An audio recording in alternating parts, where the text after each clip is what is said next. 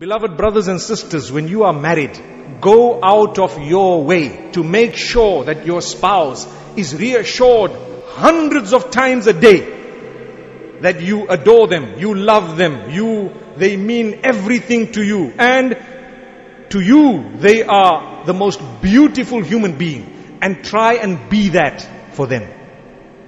Remember this, because many people take it for granted. You're married, there is a honeymoon for a little while, and once the moon is out of sight, what happens? The honey disappears.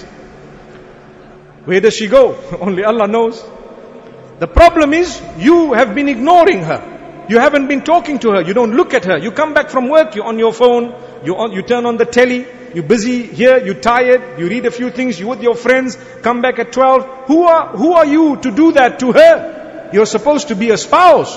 So fulfill the rights of one another, because if you don't, my brothers and sisters, the very fabric of society shall be crumbling, because a home is broken. One broken, two broken. So many homes are broken because we don't realize the responsibility is great.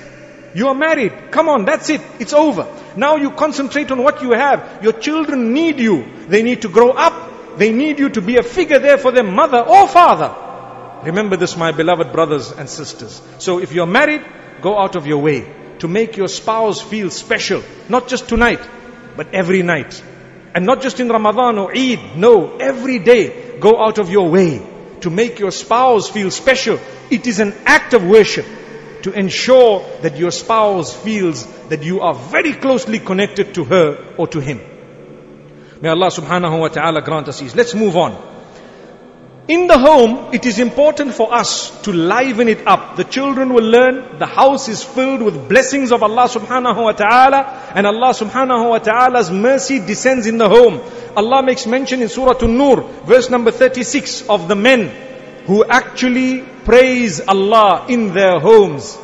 في بيوت أذن الله أن ترفع ويذكر فيها اسمه يسبح له فيها بالغدو والآصال رجال. Allah speaks about the homes and how there are men who praise Allah morning and evening. In the houses they praise Allah. Who are those men? رجال لا تلهيهم تجارة ولا بيع عن ذكر الله